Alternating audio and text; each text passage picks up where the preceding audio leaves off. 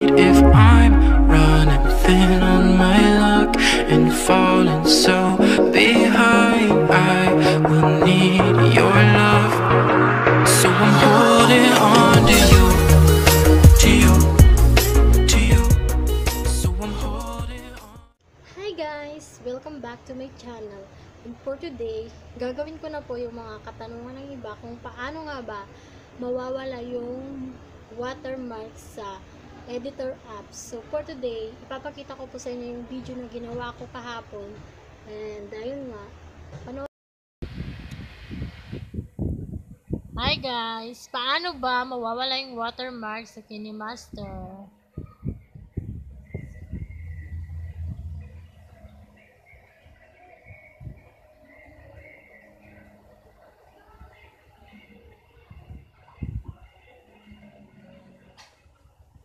Ang gagawin nyo is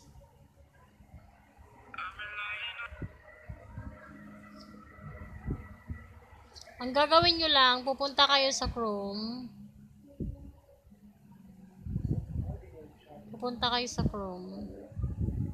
Search nyo yung AC Market.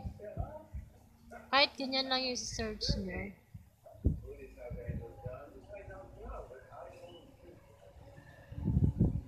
AC Market. Yan, lalabas na yan. Then click.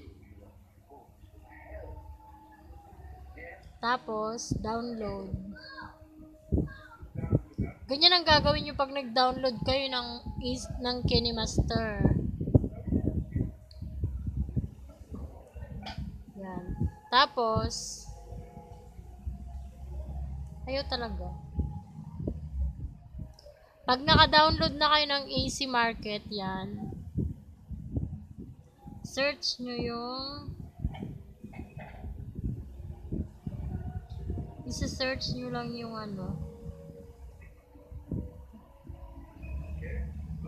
KineMaster, ayan. Tapos magpapakita na yung KineMaster. Search. Ayan na siya. Tapos click nyo lang.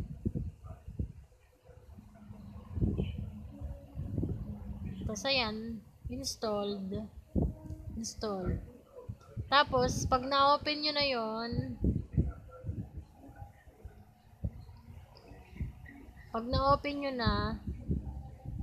i-click nyo yan.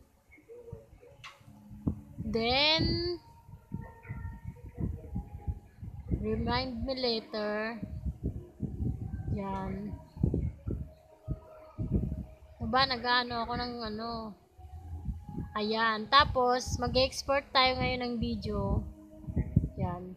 Yan na yung na-export ko. Wala na siyang watermark kung titignan nyo. Kasi yun nga, huwag kayo magda-download sa Play Store ng KineMaster. Doon kayo sa tinuro. Yan. Kung titignan nyo dyan, wala na yung KineMaster kasi nahack na ng AC Market. So, sana may natutunan kayo sa sa tinuro ko sa inyo. And don't forget, subscribe my channel. Thank you so much. And yun na nga po yung video na ginawa ko. So, sana makakatulong yun sa inyo kung paano matanggal yung watermark ng editor apps. And kung may video man kayo na ipapagawa, comment down below, and don't forget subscribe my channel, and isusupport ko lahat ng nagsusupport sa akin. So support lang hanggat mag-grow yung channel natin. So thank you guys.